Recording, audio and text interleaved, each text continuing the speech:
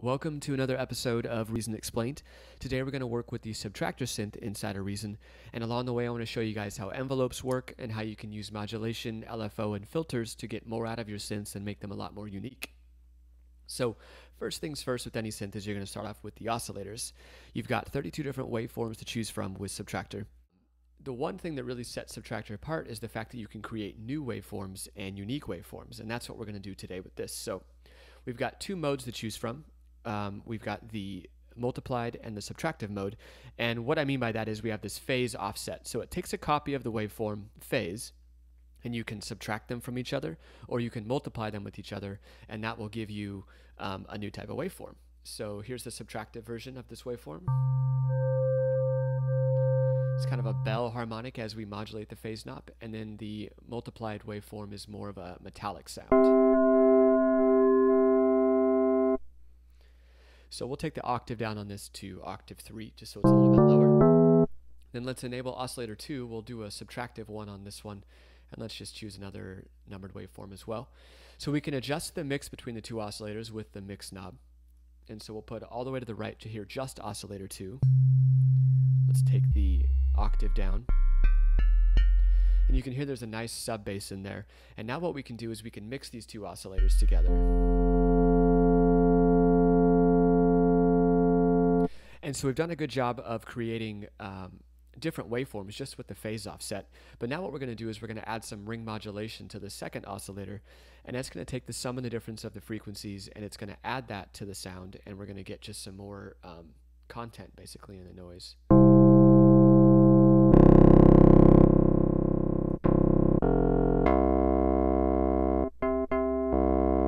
So it kind of adds a nice buzz to this. So the last thing we can do with these oscillators before we move to other areas is this FM knob. And FM is just frequency modulation. So in this case, oscillator 2 is the modulator, and it's going to modulate oscillator 1.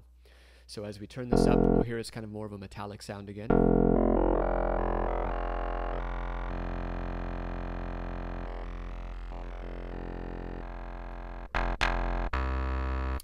So we can leave it there and go from there. So at this point, we can start moving into the filter section. And the one thing to note with the filters inside of Subtractor is you have two. And filter 1, you have your standard filters with notch, high pass, band pass, and 2 types of low pass. Filter 2 is just a low pass filter. So again, this can open up some more unique sounds as you maybe use a band pass filter to allow certain bands to pass, and then use a low pass filter to filter some of the lower frequencies out of that band. So that's kind of one example we can use it for. So we'll put it in band pass mode. I'm going to put keyboard tracking all the way up so it tracks as I move up and down the board. Keyboard tracking works mostly with the low pass filter, but in case we want to use a low pass filter later, we'll just go ahead and leave it on.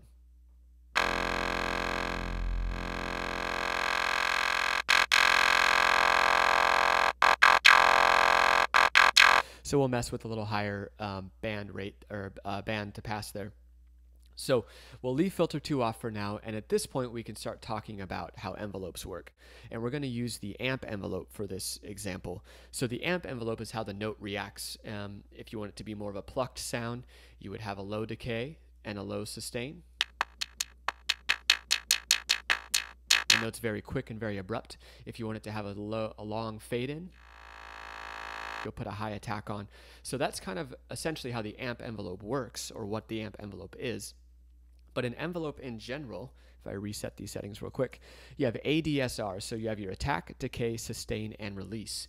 And I think the easiest way to show you guys how that works is to use this example that's in the operations manual. So as you push the note down, the attack is the time it takes to reach its highest value. At that point, it's going to decay and fall down to your sustain level. And then once you release the note, that's your release section. So it's kind of the tail or the fade out of the sound. So if we go back to our synth now, we can kind of use some of that here. So let's put a longer attack on, so the note kind of fades in. And then we'll have a high decay as well.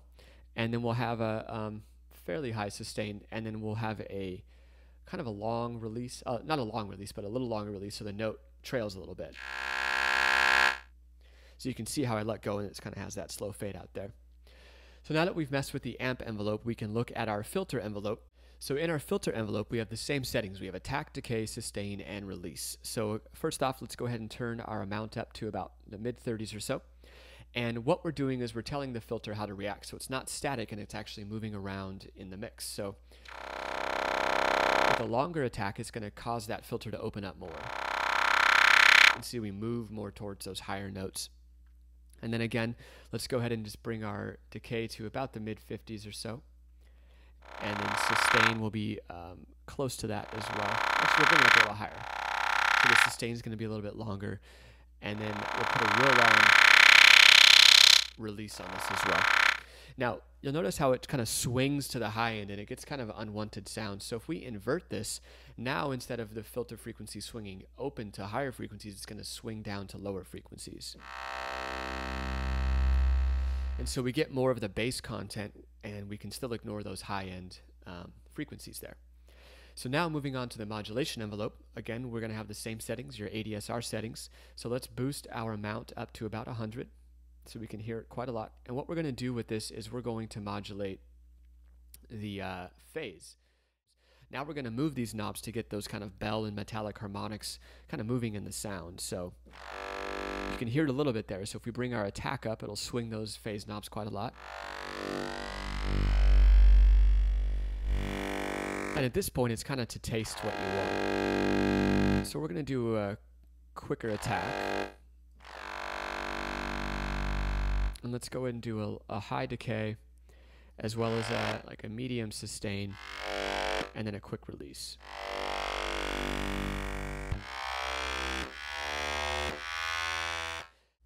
So you can just hear how there's a little bit more movement in that those oscillators now. So at this point, we can move on to our LFO sections, and we can start to manipulate things even more and automate some things. So first things first is we will sync it with our tempo. We'll leave it in the triangle wave. And in case you don't know what LFO is, it's low frequency oscillation. So it's just sending this triangle wave to, in this case, what we're going to send it to is the mix, so this mix knob.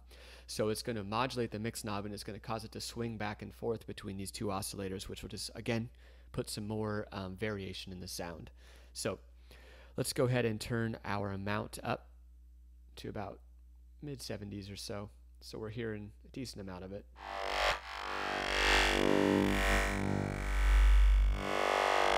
And if we bring the rate down, we'll get a slower movement on that.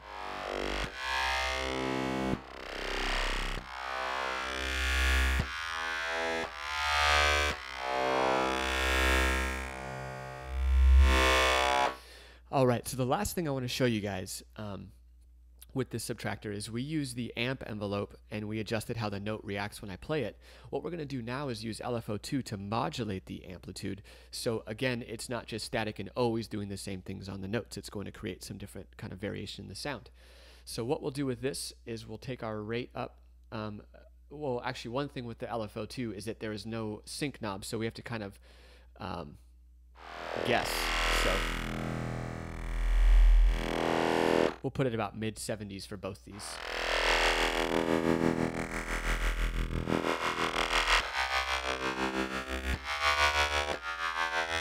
And by introducing the keyboard tracking, what we're doing is I'm going to track as I move up the keyboard, which will just slightly change the way the LFO reacts.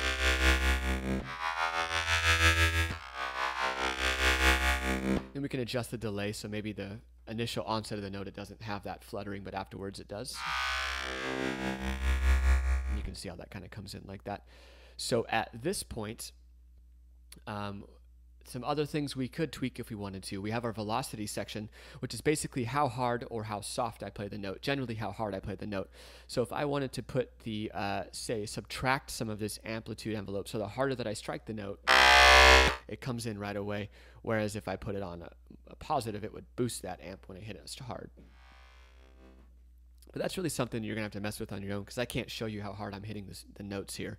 But it's an interesting way to, again, add more variation to your sound.